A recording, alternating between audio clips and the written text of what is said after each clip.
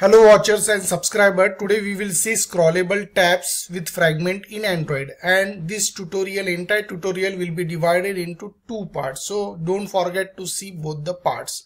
So scrollable tab means it will be used if you want to create the more number of pages or more number of options in your program. For example, just see here you are getting two tabs. So if you click on tab A, you will get the output of tab A. If you move on the next page, tab B will open. If you move on again next page, tab C will open. So in this way you can add many pages, and this concept will be used if you want to put more number of pages in your program, okay, or if the data is more in your application, in your app, then you can use the tab concept and you can easily move from one tab to another tab. And for doing this you can have the fragment concept. For that you must have 3 Java classes if you have 3 tabs. So Java class names are nothing but fragment A, B and C. You must have 3 resource file like frag1, frag2, frag3. Whatever the code you want, that you can do it. Then in each Java class you have to use onCreateView method. It will simply attach your resource file to respective fragment class. Okay. If you have any confusion, go through my previous tutorial for the detailed explanation. So by using this code here, fragment 1 will be attached to the fragment A Java class, that is nothing but fragment A. Same code you have to do for remaining 2 also. After that you have to use ViewPager. Why we are using ViewPager? Because we want to move from one page to another and we want to get the pages.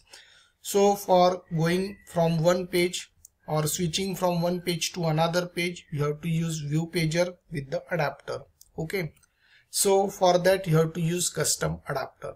You need to create one separate class, MyPageAdapter. You can give any name. It should be extends with fragment state page adapter. That is the base class to move from one page to another page without losing the connection of previous page. So once you complete the code for MyPageAdapter, then you have to go in the you have to write this statement like fragment manager object get support fragment manager, because we are switching from one fragment to another, so you have to write this statement. Then you have to create the object of your Java class, that is MyPageAdapter, pass the instance of fragment manager, then you have to set adapter. VP is nothing but the object of ViewPager, because we are using ViewPager to switch from one page to another. Okay. Then bunch of code will be required for MyPageAdapter. Here the getCount method count the number of pages, number of tabs. We have 3, so we have written 3. After that, from switching from one page to another, you have to write this code. So this is nothing but position 0 means first page, this is second, this is third. So in the first page we want the content of fragment A, so we have written this statement. Then fragment B and C, finally written app. Okay. If no pages will be there, it will return null value.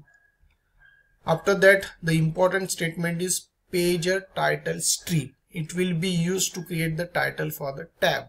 Okay, for that you have to use it, and you have to use inside the ViewPager, otherwise it will not work. Then after that you have to use get page title method. It will be used to create the title.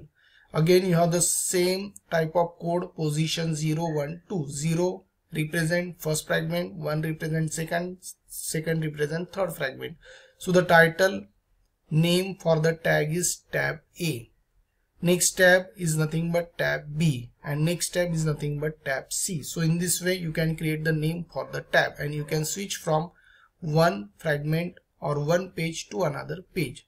So this bunch of code is required for doing this task. So I hope friend you understood this tutorial, and don't forget to see my next tutorial, because in the next tutorial we will do the programming in Android Studio. Thank you.